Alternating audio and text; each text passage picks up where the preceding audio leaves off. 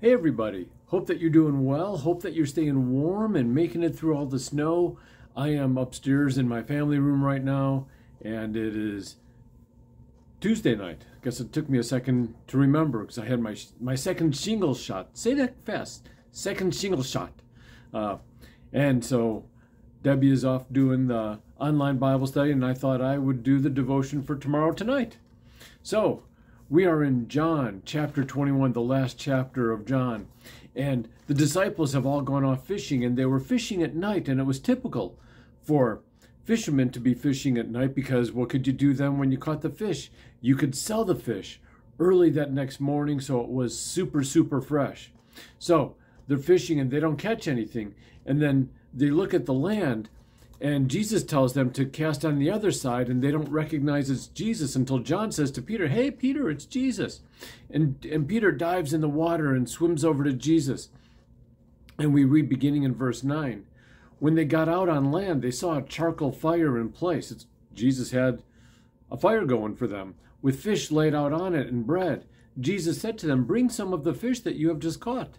So Simon Peter went aboard and hauled the net ashore, full of large fish, 153 of them. And although there were so many, the net was not torn. Jesus said to them, "Come and have breakfast." Now none of the disciples dared ask him, "Who are you?" They knew it was the Lord. Jesus came and took the bread and gave it to them, and so with the fish. This was now the third time that Jesus was revealed to the disciples after he was raised from the dead. I think it's just a great story that Jesus is preparing the disciples. He is spending time with them. We don't know what the conversation was, but I really believe it was a great conversation between Jesus and the disciples, and people try to guess, well, what does the number 153 really represent? Honestly, nobody knows. But most of them were fishermen. And fishermen were probably doing what fishermen do when they caught fish. They counted them. They counted them so they could sell them the next day, and they were probably doing what they always would do, counting the fish.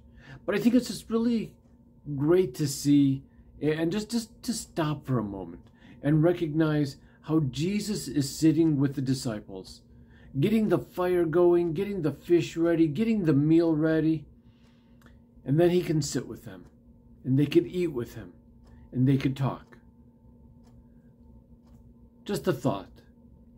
When's the last time you sat and ate with Jesus, and Jesus with you?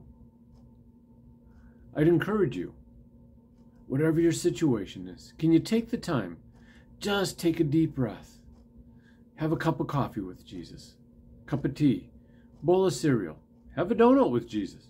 I don't care what it is, but can you make some time just to sit or stand or lay or whatever you're doing and be with Jesus? Can you do that? So, so important for us in our world. Take the time, be with Jesus. Have a great night. Have a great day. Stay safe, stay warm, and God bless you.